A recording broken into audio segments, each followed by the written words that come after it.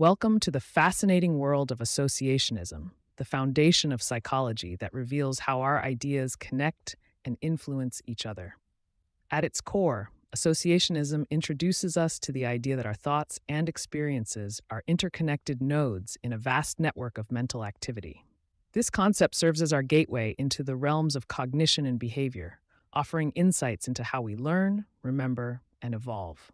Through associationism, we explore the dynamic interplay between sensory experiences and the resultant memories, thoughts, and decisions. As we embark on this journey, we'll unravel the complexity of human thought, celebrating the legacy of thinkers who first mapped the mind's intricate landscape. Together, we will delve into the rich history and transformative power of associationism, setting the stage for a deeper understanding of the principles influencing modern psychology. Tracing its origins through time, associationism connects ancient philosophies to contemporary insights. Aristotle's pioneering thoughts laid the groundwork, conceptualizing association as the essence of cognition. Centuries later, John Locke built on this, advocating the tabula rasa theory, which sees the mind as a blank slate shaped by experiential associations. These intellectual giants ignited a quest for understanding the mind's workings. Their theories are not just historical landmarks, but the foundation stones of modern psychology. As we delve deeper, we acknowledge the historical roots that underpin our current understanding and see how ancient wisdom has sculpted our learning and behavioral principles today. At the heart of associationism lie three fundamental principles: similarity, contrast, and contiguity, offering a lens to view our cognitive processes.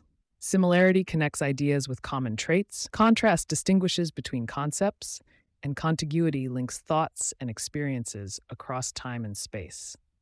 These principles provide a framework to understand complex patterns of learning and behavior. Through real-world examples, we'll examine how associationism impacts everyday decisions and educational practices, illustrating its far-reaching implications and its evolution into a pillar of modern psychology. Navigating through skepticism, associationism has proven its resilience and adaptability, emerging stronger within psychological discourse. Its evolution reflects the theory's robustness, enriching our understanding of cognition and behavior. This segment highlights how associationism, despite initial doubts, influenced various learning theories and facets of psychology. It evolved to intertwine with contemporary psychological practices, demonstrating the enduring relevance of its core principles. In conclusion, associationism has left an indelible mark on modern psychology, weaving through history from Aristotle and Locke to today's cognitive studies and therapeutic practices. Its principles resonate, offering insights into learning, cognition, and interpersonal interactions. As we draw our exploration to a close, the legacy of associationism serves as a beacon, encouraging us to delve deeper into the mechanisms of thought and action.